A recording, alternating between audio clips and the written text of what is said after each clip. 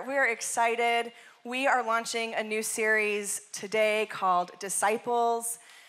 And this is something that's just been stirring on our heart. Yes, I love this graphic. It's like the city coming through my face. Like, you know what I mean? It's like, yeah, I love it.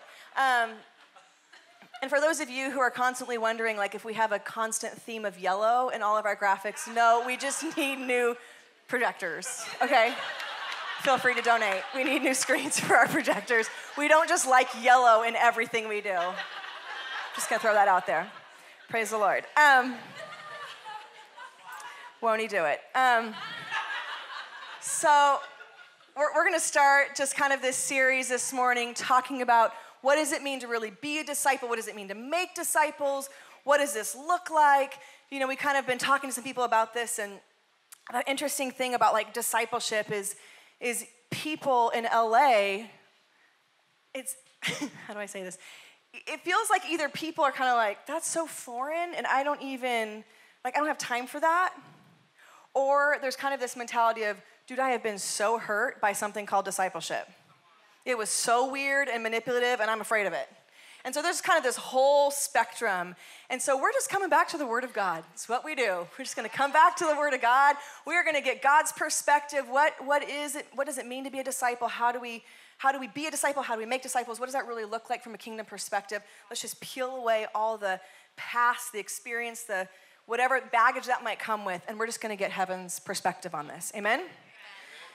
So, you know, kind of we're just going to start really basic here, just this thought of like, what does it mean to be a Christian? And look at this beautiful family walking. You guys are just lovely. Hi. Didn't mean to call you out. You just look so lovely, all of you walking in. Cute kids. Making it. I mean, if somebody shows up with kids to church, I just feel like we should applaud them all the time. I'm like, that's hard work. It's hard work. Good job, Dad. He's probably like, I hate you. I'm feeling it, though. I feel it. It's like serious business. But you know, this term Christian, that term Christian wasn't actually even used until somewhere in the first century, long after the death and resurrection of Christ. So it wasn't even a term that Jesus ever used. And the term Christian, you know, was given by Romans and Greeks of the time. It was a word that they imposed on the followers of Christ, trying to explain who these crazy people were. And so it was just a term that was given to these followers of Christ. And it's not a bad term. It's not a bad term at all. We use it. But what I want us to do, you know, because most of us have probably checked the box, like, what religion are you? Christian or whatever. And 1/3 of the planet professes to be a Christian. So that's great. But what does that even mean? And so I want to look closely at what is the term Jesus used, and what was his intention in that? And when you look throughout the scripture, more than 230 times in the Gospels and Acts, you're going to find the word disciple. Jesus came to make disciples, right? Jesus came and gave his entire life in ministry, in calling and the making of disciples. And then the Great Commission at the end, he rallies us all together and he says, now go and make disciples. And so it's important that we get our head around what this ministry and mission that Jesus had and that we're to have. And so the word disciple, I'm going to butcher it, Mathetes or something in Greek, something along those lines, okay?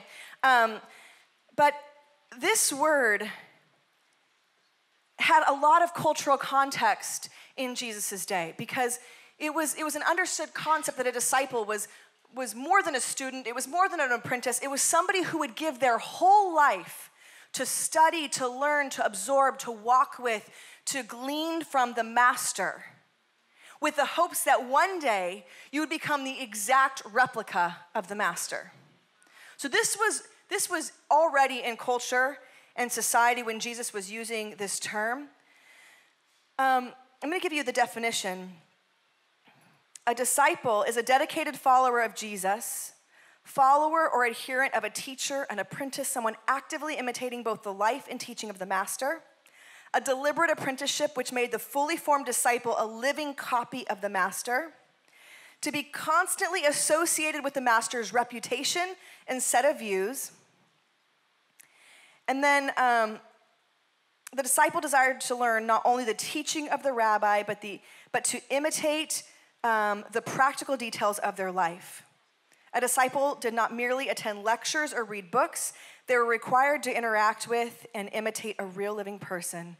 A disciple would literally follow someone in hopes of eventually becoming what they are.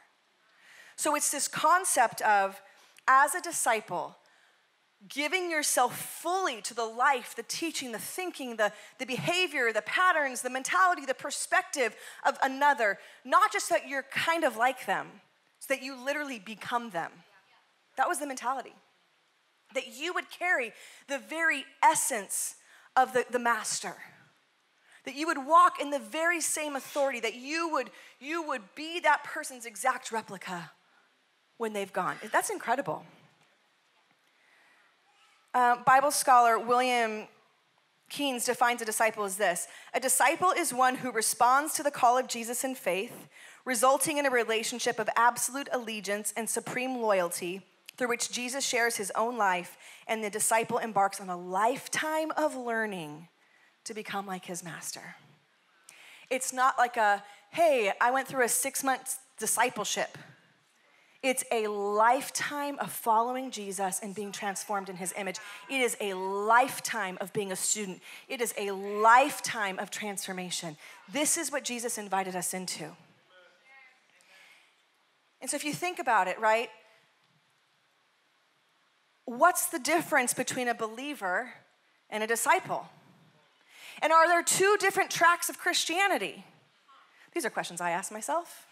I'm always like, I always like to find anywhere where there might be like contradiction in scripture and like sit on it for a minute and think about it. So I don't know if any of you guys do that, but I'm like, what is the difference then? Because you'll notice Jesus didn't walk up to Peter and Andrew and the disciples. He didn't walk up to them and say, believe in me. He walked up to the disciples and said, follow me. Be my disciple. Isn't that interesting? What's the gospel we preach in America? Is it believe in him or follow him? What's the difference? Because we know Acts 16:31 says, believe on the Lord Jesus Christ and you'll be saved. So salvation has nothing to do with our performance, our behavior, our maturity, our lifestyle, our choices. Salvation has nothing to do with that. That was all taken care of by Jesus, right? 100% of the work was done on his end. Salvation is a free gift you get by just believing and receiving. So there's no effort on your part. So you could live a horrible, sinful life, and in your last moments, you could believe on the Lord Jesus Christ, and you could be saved, right? Has nothing to do with your behavior. But Jesus didn't just call us to be believers. Believing is the doorway into a whole new lifestyle. Believing is simply the first step into a whole new kingdom and culture that you and I belong to and are part of. We were never meant to stay at believing. Believing was merely the open door to walk through to everything that's new, right? Salvation is free.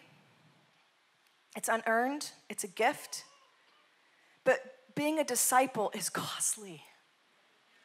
The ball is in your court, not Jesus's. Now hear me in this.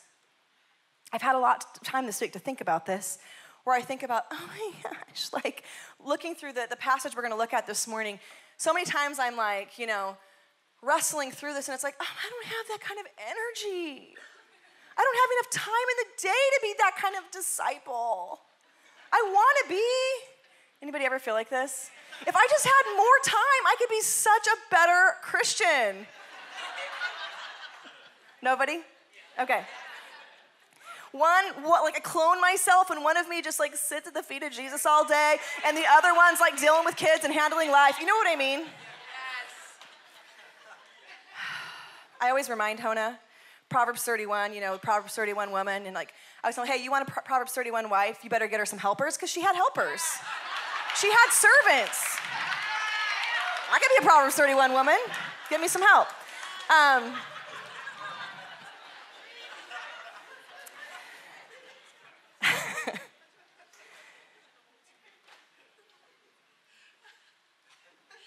But when you get stuck, and when we're going to talk through this passage today, I want you to think about this. Yes, it's costly. Yes, it's hard work. Yes, it's choices. It's all those things. But. What we bring to the table is our surrender and our willingness. And the Holy Spirit does the work. You will never have all the things to fix yourself and make yourself a super saint. Like, no, the Holy Spirit does that. We behold him, and in the beholding, we are transformed into his image. So don't try to take on the work of the Holy Spirit. Don't try to be like, I got to fix it all. You just come, but you got to bring full surrender. You have to bring full allegiance. You have to bring full vulnerability. You have to bring full loyalty. When you do that, then the Holy Spirit can begin to transform and work his nature and his essence in your life. Okay? So keep that in mind as we're hearing this morning. But I want to say this. I feel in a lot of ways the church has reduced the gospel to the gospel of salvation and not the gospel of the kingdom. And what we've done is we've filled churches with people and told them, believe in Jesus. That's beautiful. But we didn't actually tell them what Jesus told people, which was, throw down your net and follow me. Come spend time with me. Come learn the ways of the kingdom. Come be my disciple. And disciple is to fully give yourself to the study and learning and apprenticeship of the master so that you become like the master. Because what happens is if we don't do that, we have a bunch of people walking around saying, I'm a Christian, yet they don't smell like one, talk like one, look like one, move in power like one, have authority like one. And then we sit and we're like, what's wrong with us? I mean, I've been here. Why is there miracles in other countries and not this country? We wrestle through these things. And I feel like there's this awakening where the Lord is bringing us back to the undiluted gospel. And I'll tell you what, part of even why we're wrestling through this topic and getting God's heart is we absolutely, it's happening all over the city. There's a move of God that's happening. There's an awakening that's happening. And I wonder if the churches in Los Angeles, if we are ready for the harvest. Because what are we going to do if in next year 1 million people in LA get saved? Are we going to turn around and disciple and pop out a bunch of hip, cool, non-powerful, religious, I'm a believer Christians?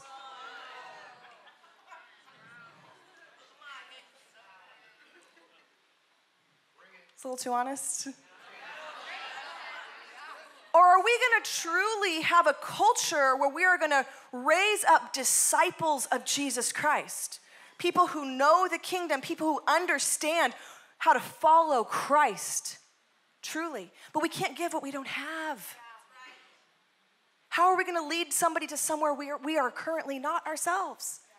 So we ourselves must truly become disciples of Christ if we're going to have real authority to help disciple industries, disciple nations, disciple a city, disciple our own children. We ourselves must be disciples, first and foremost. Amen? So you'll notice all throughout Scripture, there's no like 2 tracks of Christianity. There's not the normal people, we're just the believer track, and the extra credit disciple track. There's not. Yet we live like there is, you know? Like, it's not just, I'm a believer, I love God, I believe in God. You know, there's not that track, and then the like super saints, extra credit Christians that are like, whoa, they're like disciples. They got time. There's not 2 tracks of Christianity. Jesus never actually, anywhere when you study Scripture, there is no inclination, there is no reason in anything Jesus ever says or does to believe that there's 2 tracks offered in Christianity. Christianity or Christianity light. There's no two tracks. There's one. It's believe on the Lord Jesus Christ and you will be saved. And then he goes right into, and pick up your cross and follow me. It's unless you be born again. I mean, it's this one linear journey that following Christ looks like something. And there's real fruit and there's real power, but getting there looks like something. And so that's what we're gonna dive into today. Okay, buckle up. We're gonna be in Luke chapter 14.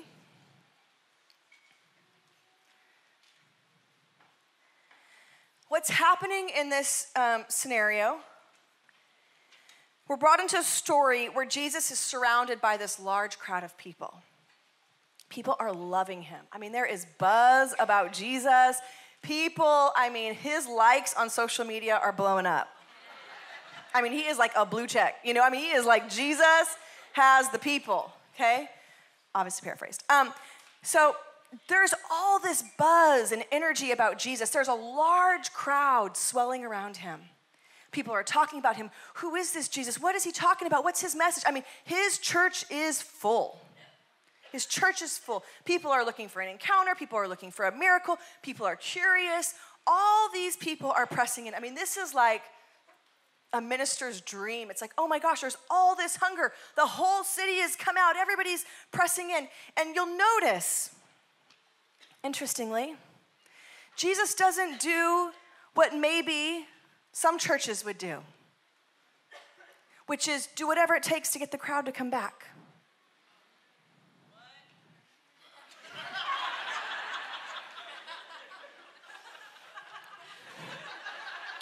I love this church.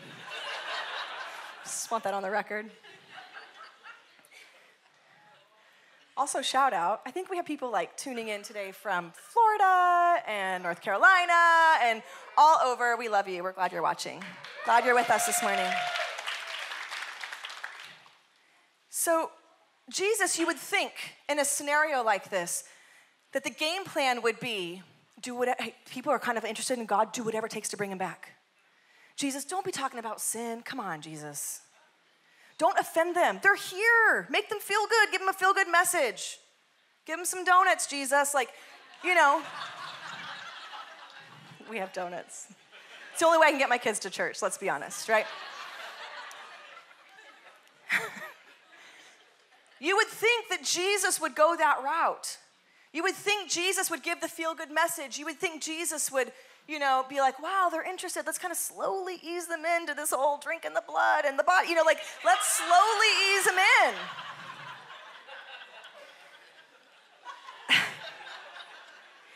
But what I love about Jesus is Jesus could freaking care less about a crowd. He doesn't care. He was not motivated by human praise. He was motivated by what his Father said. He was motivated by truth and love, not by what was cool and what was happening and what felt good. And so Jesus does the opposite of what most people would ever do. Instead of trying to get the crowd to come back, he literally has a super anointing to empty the room. I mean, he just goes for the throat with this sermon that he just begins to drop. It's like all of this, and Jesus is not motivated by that. He doesn't sugarcoat. He doesn't reduce the gospel, but he speaks truth and love. So that's what's happening here in Luke 14. Let me actually find Luke 14. Okay, so I'm going to read this to you. We're going to start in verse 25 through 35, and it says this. Large crowds were traveling with Jesus, and turning to them, he said, if anyone comes to me and does not hate father and mother, wife and children, brothers and sisters, yes, even their own life, such a person cannot be my disciple. And whoever does not carry their cross and follow me cannot be my disciple.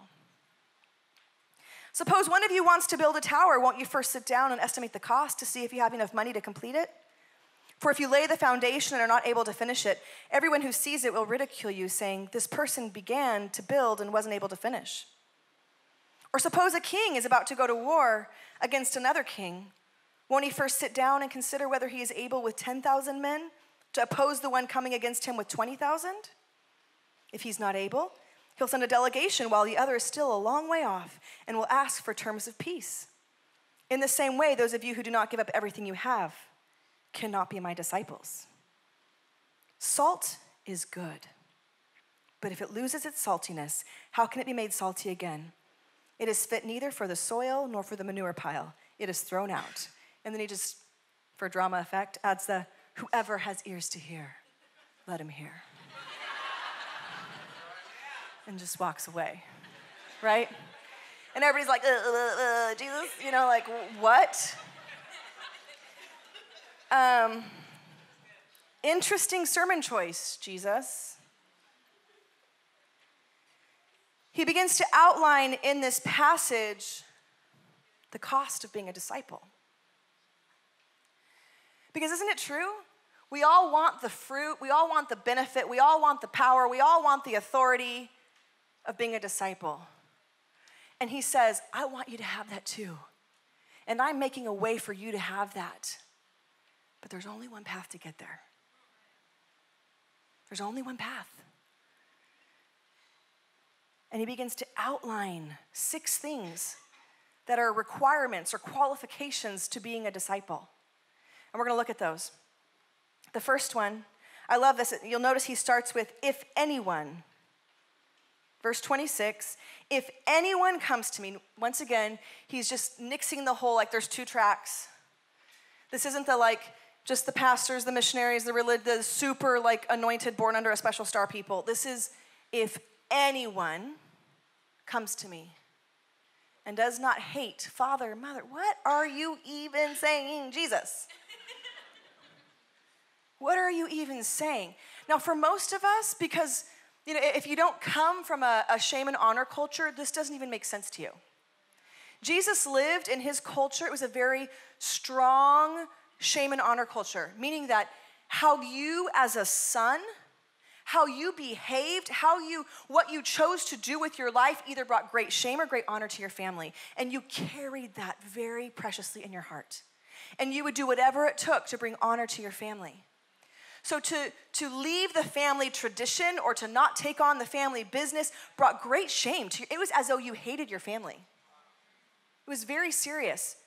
Now, we also know this about Jesus. Jesus loved to use parables and all kinds of ways of using language to bring a point. And here this is hyperbole for you. Brought my glasses today. This is hyperbole. This is exaggerated language to make a point. Obviously, Jesus doesn't want you to hate people. Everything else in his life and teaching points that we're to love people. So obviously Jesus is not contradicting himself, but what is he saying? And what he's saying here is, you guys, I have to be in my own category in your life. I have to be number one, that literally everybody else has to be here. And that might feel like you're hating your family. You have to be willing to be rejected by even your family, even the people that you love the most. I have to be number one in your life. So qualification number 1 is keep God first. Number 1 is keep God first. I almost put God is bae, but then I was like, I'm not sure everybody's gonna get that. So if you wanna go ahead and make your number 1 God is bae, that's good. Before anyone else. Keep God first. And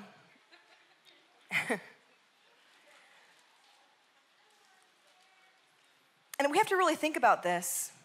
Is God actually first in my life? Am I more afraid of disappointing my spouse or God?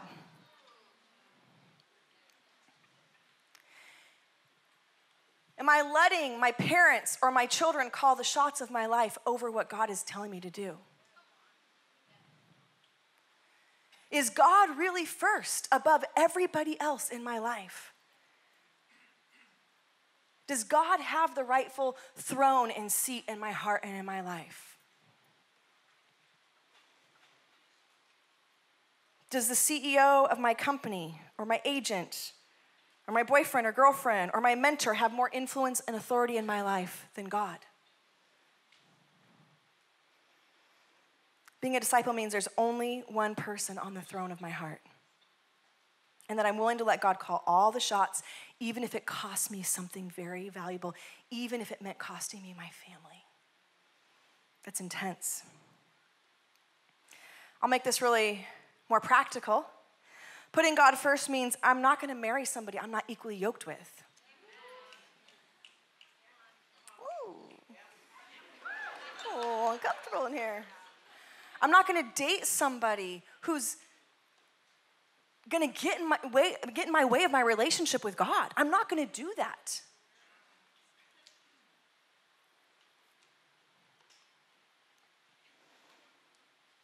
I'm not going to elevate people and their opinion.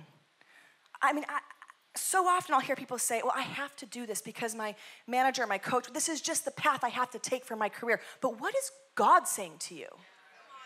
Well, God's saying this, but you don't understand, like business-wise, I have to do this. Whoa, we've got a problem. Is God number one? Because I'll tell you what, many times it's uncomfortable, but when you'll find this out as a disciple, right? When he's number one and you follow, he will always walk you through seasons where he has you do something very different than what you think in your head you should be doing. But that's the only way to get you to the place where you could never get yourself. So, to be a disciple, you absolutely have to keep God first. And you'll notice the end of that verse says, even my own life, hating even my own life. So we must be willing to trade in our will, our control. It's not like God's just my Sunday thing. It's not like, hey, God, you can have my whole life, but don't touch my career. God, you can have my whole life, but don't tell me who to marry. God, you can have my whole life, but not this thing. I'm going to call the shots there. You can't have two masters, right?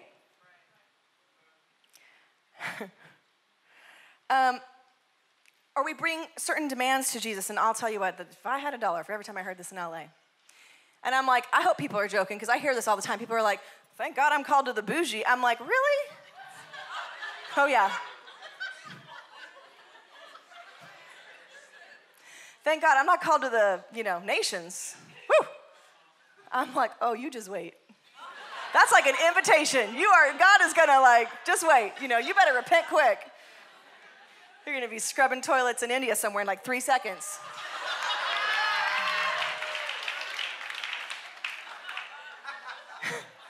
But we don't bring these kinds of qualifications to God. I'll serve you as long as it looks like this. That's not a disciple. You're not the one leading. You're the follower. And the follower goes wherever he's going. Right? So this place of keeping God first, it's above everybody else, above my own agenda. It's above myself, my own desires, my own agenda, my own flesh. It's giving it all to him. He's saying, listen, if you're not willing to sacrifice everything, you can't be my disciple. This isn't going to work. Number 2, qualification number 2, live dead. Verse 27 says, and whoever does not carry their cross and follow me cannot be my disciple. A true disciple willingly embraces a life of pain and sacrifice rather than always expecting pleasure. Dang. Now, I'm going to assume none of us have ever actually carried a cross that we were about to be murdered on. But we don't even have a grid for what this language meant in this day and time.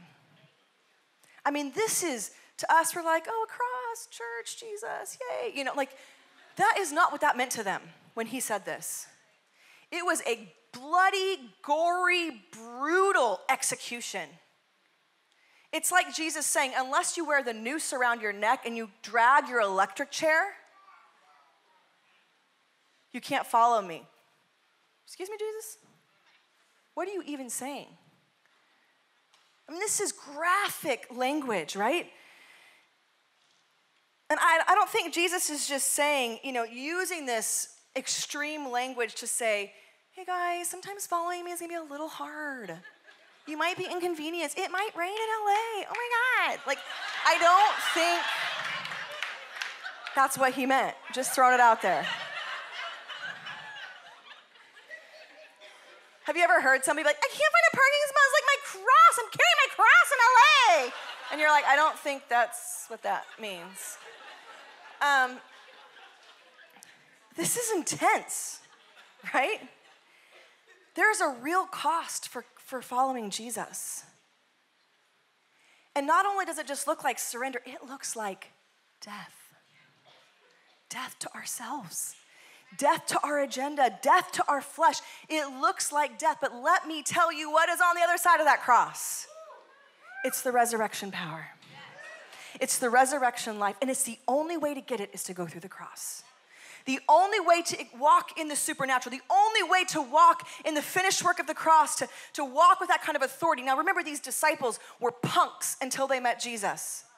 And then, because they fully surrendered and they picked up their cross and followed him, they were transformed into the most amazing fathers and mothers of the kingdom who transformed the world and birthed the global church. There's no way to walk in that kind of authority without the cross. The cross just wasn't for Jesus.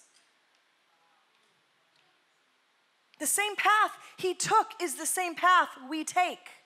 It's in our surrender that we have authority. It's in our death that we have life. So many of us were trying to produce our own life and wondering why we're not having life abundant. And we're like freaking out. The only way you get abundant life is to die. Die to your flesh, dying to your will, dying to your own timetable, how you want it, and your agenda, and your long list of everything he needs to do. I love lists.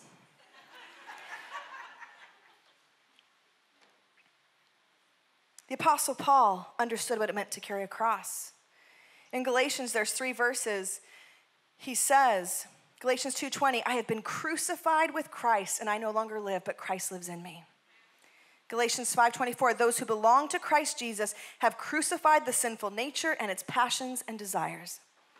And then Galatians 6:14, may I never boast except in the cross of our Lord Jesus Christ, through which the world has been crucified to me, and I to the world. One of the classic books on discipleship is The Cost of Discipleship by Dietrich Bonhoeffer. You guys ever heard that book? And Bonhoeffer was a German pastor during World War II.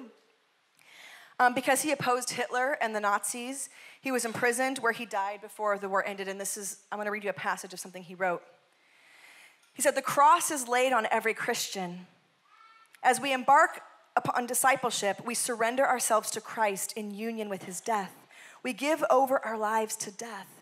The cross is not the terrible end to an otherwise God-fearing and happy life, but it meets us at the beginning of our communion with Christ. When Christ calls a man, he bids him come and die. You see, a dead man is a free man. When you're dead, you're not offended. When you're dead, you can't be bought. When you're dead, you can't be manipulated. When you're dead, you can't even be anxious or depressed because you're dead.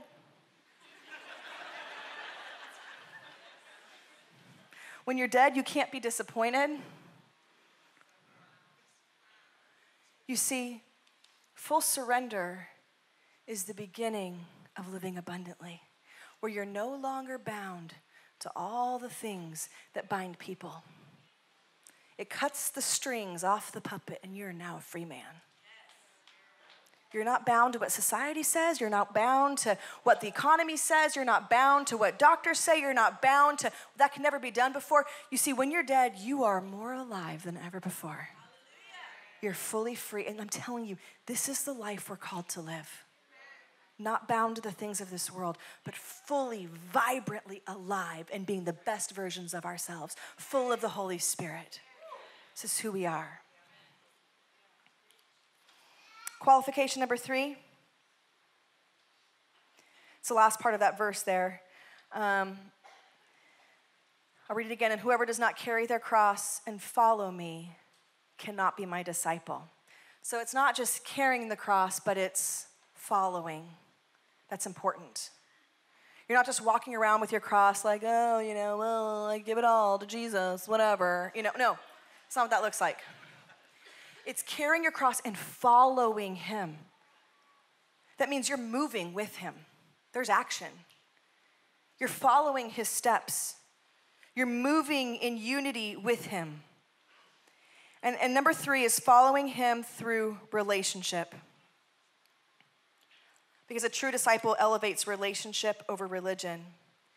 You see, in Jewish culture, when a rabbi invited somebody to be a disciple, you'll see this with Jesus and his disciples, they lived every day together. They broke bread together. They hung out together. They, took turns going to the same bathroom. Weird to think about. They did life together. They were close. They had conversations. They knew each other's fears and secrets and dreams. They did life together. They had real relationship. And in that context, Jesus could influence. In that context, Jesus could adjust their thinking. In that context, Jesus could meet them in their everyday and they could be transformed. You see, we're called to follow him through relationship. And in that place, it's not just about doing good religious deeds, acting a good way, coming to church, pay your tithe, do your thing, boom. That's not what this is about. This is about having a living, breathing relationship where daily you are in step with him. Daily you are connecting with him. Daily you are following him. This is what it means to be a disciple. You are actively in pursuit of him through relationship.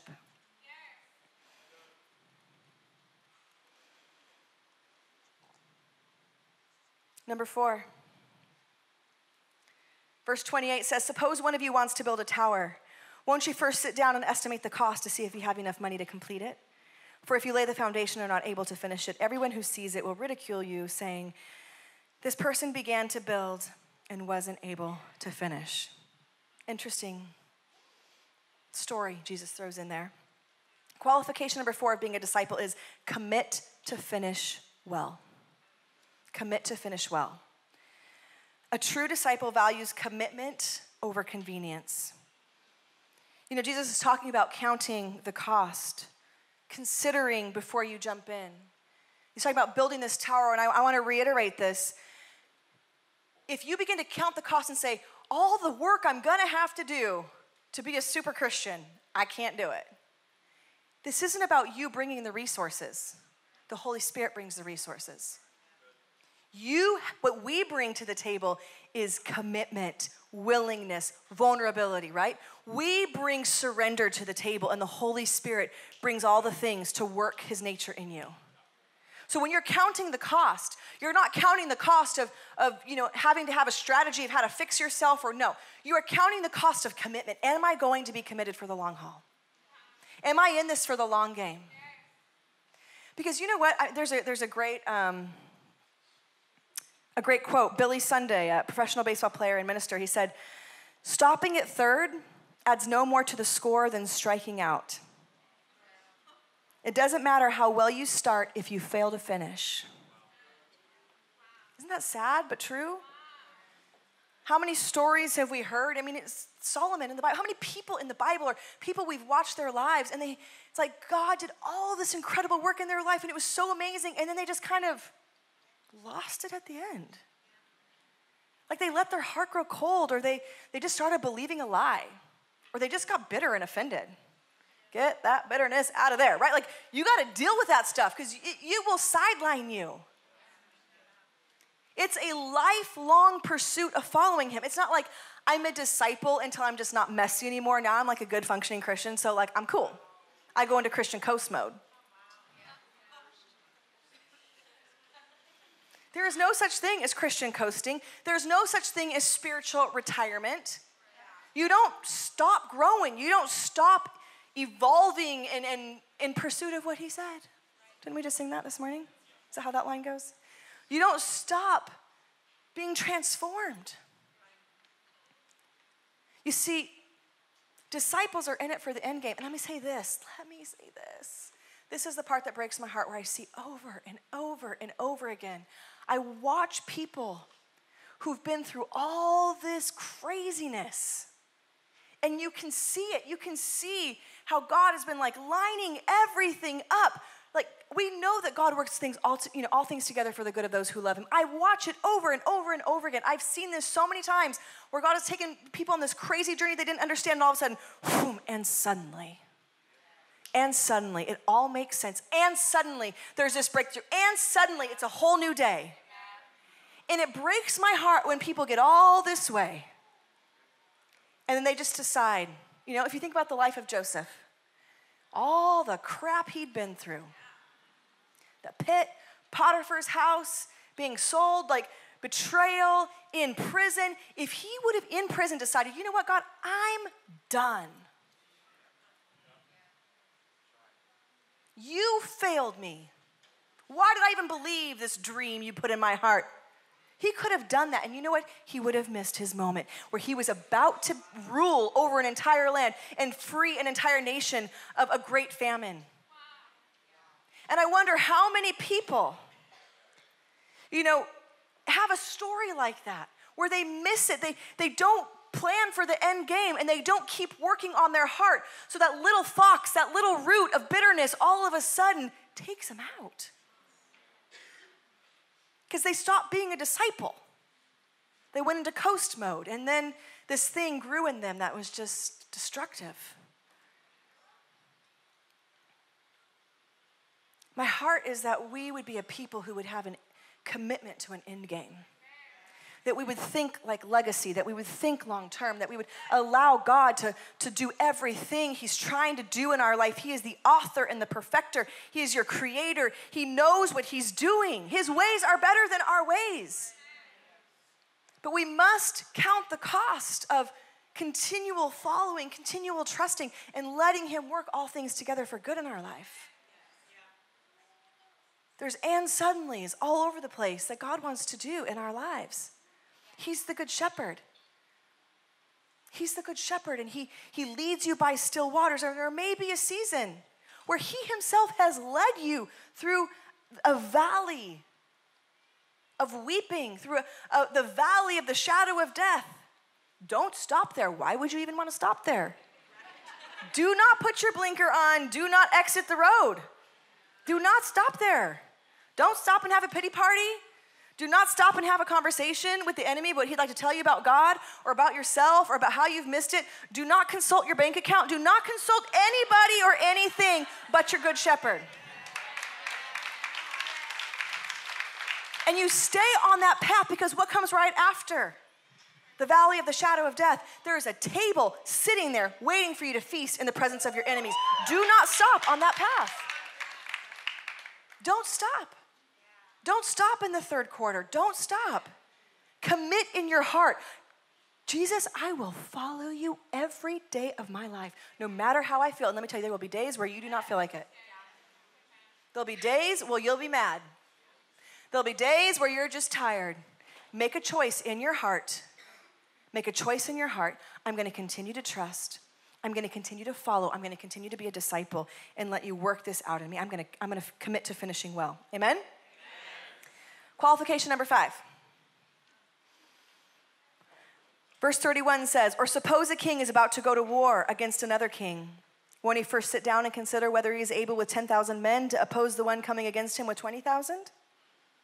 If he is not able, he'll send a delegation while the other is still a long way off and will ask for terms of peace. In the same way, those of you who do not give up everything you have cannot be my disciple. Qualification number 5 is full life surrender. Your victory lies in your surrender, period. Do not buy the lie of anything else. Victory lies in surrender. Listen, you guys, we are not going to be able to do this thing in our own strength. Everything in life is going to feel like 10,000 going up against 20,000. I mean, if you're believing for God for, anything impossible, anybody in the room, right? You can't do it in your own strength. So surrender to the King. Surrender to the King. Let him lead you. Don't try to do it in your own strength. Don't try to make it happen. Ooh, people love this one. We get a word from God, we're full of faith, and we're like, if I'm in the right place at the right time, it's gonna happen. And we manipulate, that's called spiritual manipulation, it's a form of witchcraft. We manipulate, we get our hands all up in it, we try to make things happen, and then it's a mess and it's terrible, and we're like, have to deal with that. You gotta lug around your Ishmael when he was trying to give you an Isaac. Anybody know what that feels like?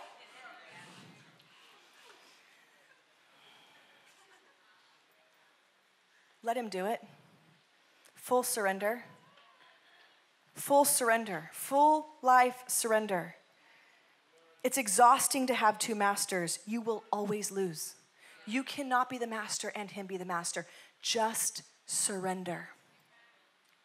If we're to be disciples of Christ, surrendering to his path, his way, his truth is how you get victory.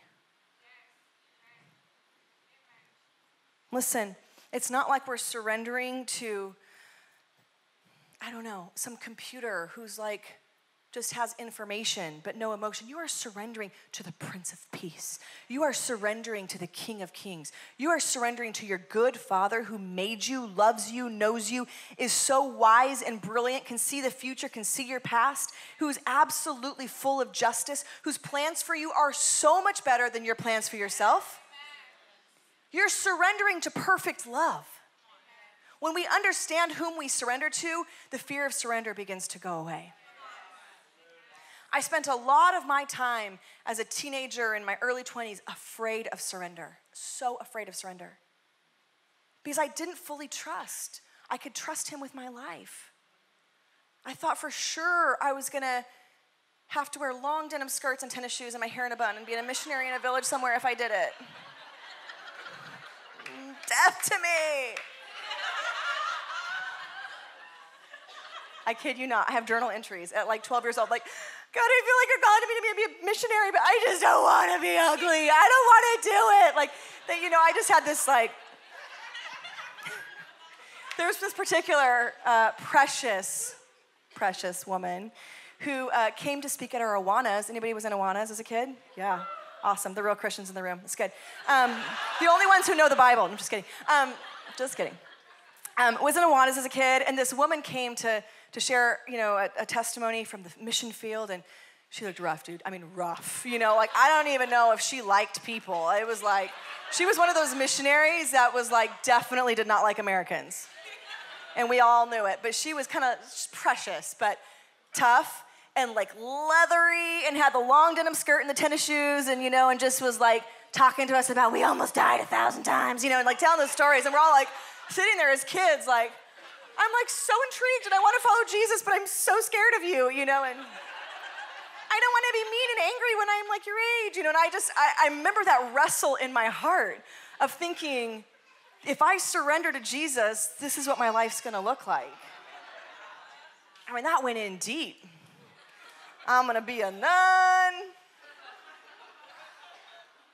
It's not gonna work out, and I was just like, I don't know, I can't do it. And I remember that wrestle, and it wasn't until I was in my early 20s when I really, really, really began to understand it. It was so much fear every time I surrendered. But then the other side of that fear was so much life. The other side of that surrender was so many incredible opportunities and life and authority and excitement and wild things I could have never made happen in my own life. And I begin to trust and I begin to see, surrendering to perfect love, I am never gonna lose. I only gain my lesser for his greater. We sang that this morning. Are you kidding me? Yes, I'll surrender my lesser. Major upgrade, right? Major upgrade. Full life surrender. Your victory is in your surrender. And then qualification number 6. He ends with this. Verse 34, he says, salt is good, but if it loses its saltiness, how can it be made salty again? It's fit neither for the soil nor for the manure pile. It is thrown out. Whoever has ears to hear, let him hear. Just drops the mic and walks off the hill. I don't know. I really should stop letting people into my brain. This is kind of embarrassing. Okay. He begins to talk about being salty. Not the kind of salty you're thinking. He's talking about salt is good. We're called to be the salt of the earth. We're called, salt is a preservative. We've talked about this before here. Salt is a preservative. Salt belongs in places that absolutely will decay if you're not present. The church, the people of God belong in places of brokenness, not running from them. We belong in darkness. We belong in chaos. We belong in places of despair and destruction. That's where we best shine. But what he's pointing to this issue here, if we lose our saltiness, how can we be made salty again? We're good for nothing. We're not useful. We've lost our potency. You see, real salt cannot ever become unsalty. Pure salt. Pure salt will always stay salty. But what happens is, and in Jesus' day, this is something that happened commonly where they were getting their salt from the sea, but when there is mixture added to salt, other minerals, other components added to salt, it looks like salt, but it doesn't taste like salt. It has all the exterior qualities of salt, but it isn't salty, and it's good for nothing. I don't need some extra grit and chunk in my dinner if it's not gonna do something. You know what I mean? What's the point of it? You put that on meat and it doesn't preserve it. So it looks like salt on the outside, but it's not salty. What takes away the power and the authority and the effectiveness of something is mixture. Which is number 6, stay salty, refuse mixture in your life. Refuse mixture. Purity breeds authority. Purity is the womb of your authority. Real effectiveness, real impact, real authority comes only through purity. And it's the bait of the enemy just to tell you, you know what, you'll have more influence if you just have just a tad of mixture. I mean, you gotta, look like the world just a little bit. You gotta talk like the world just a little bit. You gotta have a little bit of that in you if you're gonna have success. It's the age-old lie. Remember Shadrach, Meshach, and Abednego? That was the same lie. Hey, you know what? You can serve your God. You just also gotta bow to this thing. And they wouldn't do it. And the temptation was, if we have this mixture, maybe we'll be promoted in Babylon. And they said, you know what, we're not gonna have mixture. We'd rather go in the furnace. And what happens? They get thrown in the furnace, but there's a 4th man there. And they don't get burned and they don't get touched. And what happens when they come out of the furnace? They get promoted. So real promotion comes from choosing to not have mixture in your life. It comes from purity. It comes from keeping that place and saying, I'm gonna be right before God and right before man. I'm gonna do it his way, even if it's hard. Because that's where my authority is. That's what makes me potent in the world. That's what distinguishes me from people who just maybe use the term Christian but have no real authority in their life. That's what distinguishes me. I actually shift the environment. I walk in real authority, right? That's not an arrogant thing. I know who I am as a son, as a daughter. I carry the kingdom of God inside of me because I am not walking in mixture in my life. It's not this like religious badge like, oh, I'm so pure and unmixed. No. It's this place of full surrender before him and just saying, I'll do it your way, even if it's hard. I'm gonna choose purity every time. I love this. Mixture drains our power and our effectiveness. And then he finishes his whole statement with this, his whole sermon. And I've been wrestling through this and wondering, what is the church in Los Angeles going to look like? What is the church in America going to look like when we truly, and I think there's so many incredible Christians all over the city, people that are on this journey, that are true disciples, that are pressing in, but what's it going to look like when we truly become disciples, when we truly say, God, we're going to do it your way? And it starts with us. We'll take ownership for ourselves. God, I want to fully surrender. I want to be all in. I don't want to live and preach and peddle a diluted gospel. I want to live and have dripping out of me the powerful, undiluted gospel in my life. I want to be a true disciple and follower of Jesus, not just a believer who knows all the right answers and does all the right things exteriorly. I want to have true connection, true surrender. I am willing to pick up my cross and follow you. I'm willing to make you number one. I'm willing to fully surrender. I'm willing to finish well. I'm willing to stay in this for the long game. I'm willing to continue to refuse mixture in my life. And anywhere where I mess up, I just get up and get back on track. That's so great about God. It's not like you lose like all this time and I have to do all this stuff to prove to him I'm like so ready to be a disciple now. No, you just get up and get back on track. And he's like, great, let's go. I have awesome things for you. So Jesus, he was never motivated by the crowd. He came and he invited us into this kind of life of being totally sold out and transformed and radically committed disciples. And I'm going to end with these two verses.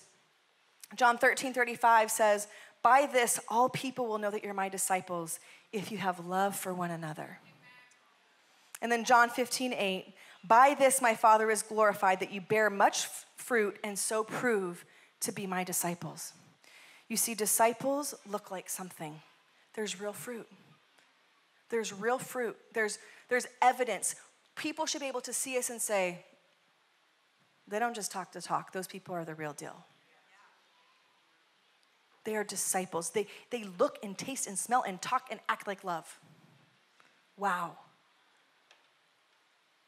When I first, in my early 20s, when I lived in Kenya for a few years. Some of you guys have heard this story. And it caught me by surprise because when I was meeting people, it was like in 2001, don't count how old I am. And I was meeting people, and people would introduce themselves like this. They would say, hi, I'm so-and-so, and I'm a Christian. Awesome, nice to meet you. That's amazing. Hi, I'm so-and-so. I'm a Christian, and I'm really hoping to be born again soon. Okay, nice to meet you. Hi, I'm so-and-so, and I'm born again. Okay, and I knew there was like, I was like, what? This would happen all the time. I remember asking some pastors, being like, what is that?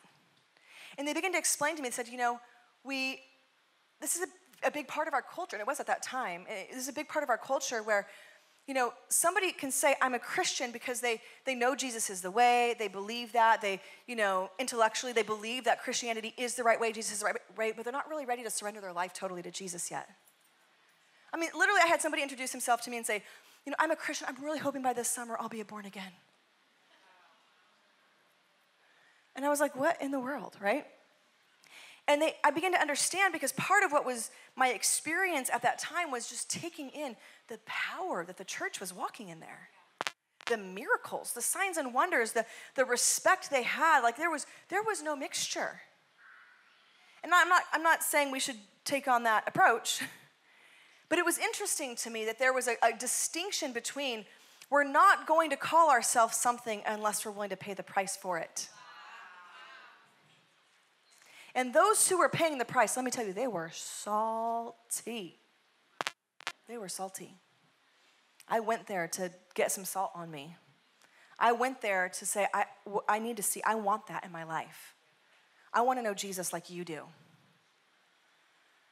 And I'm excited because I think we're in a time, you guys, where we are about to see the greatest move of God we've ever seen. And you and I are dropped right in the middle of it. And we are disciples. And I want to encourage you, if you've kind of been like, I don't know where I am on that path, like really wrestle this out in your heart. And you say, God, I truly want to be your disciple. I don't want to just be a saltyless fleck of salt. Is a fleck a thing? Flake of salt? What is a salt? Grain of salt. Thank you. You know, if you just leave me alone for a minute, sometimes I get there. God, we want to be salty. We want to walk in the power and the authority. We want to walk in the freedom. We want to walk in everything you have created for us to walk in. And God, we're willing to take your path to get there. And I feel like just like Jesus, walked up to the disciples and said, follow me. I think about this sometimes. I think, what if Jesus just parked his car outside? It's always a funny thought. And just walked in. Like, where would Jesus park? But anyways, and he just walked in. Probably not CVS. And he just walked in. Just kidding. I parked at CVS for like 6 years. And he walked in and he preached to us. What would his message be? If he preached to us out of the Bible, out of the things he was preaching, like, would we receive it? Or would we be like, what is he even talking about? May we not have a Christianity that's so different than the one Jesus taught. May we truly carry the kingdom. May we truly be disciples. I mean, Jesus came to give his whole life to raise up disciples, and then he called us to go and make disciples. And I'm telling you what, we are about to see it happen. But it starts right here, and it starts with us. Amen? Will you stand as we close?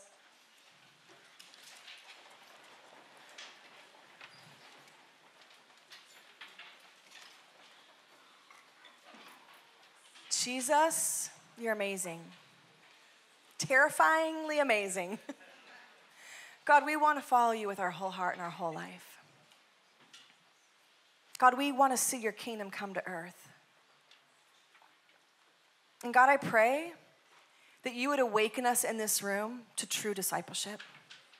I pray that every one of us would truly get on the path of being your disciple, that we would follow your lead, that we would surrender, that we would let go, that we would give you the space, Lord, to just work in us and transform us and have your way in us. I pray, God, that we would take on the posture of a student and a learner. I pray, God, that we would commit to that for our whole life.